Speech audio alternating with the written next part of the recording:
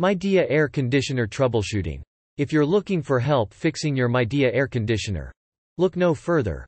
Our comprehensive Midea Air Conditioner Troubleshooting Guide will explain common issues, provide tips, and show you how to read your model's error codes.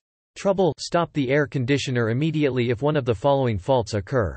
Operation run indicator or other indicators flash rapidly, 5 times every second, and this flash can't be fixed by disconnecting the power and then connect it in again.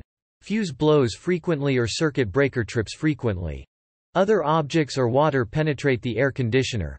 The remote controller won't work or works abnormally. Other abnormal situations. Unit does not start. Power cut. Wait for power to be restored. Unit may have become unplugged.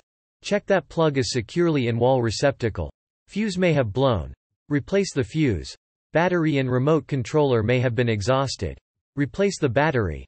The time you have set with timer is incorrect. Wait or cancel timer setting. Inappropriate temperature or setting. Set temperature correctly. Air filter is blocked. Clean the air filter. Doors or windows are open. Close the doors or windows. Air inlet or outlet of indoor or outdoor unit has been blocked. Clear obstructions away first.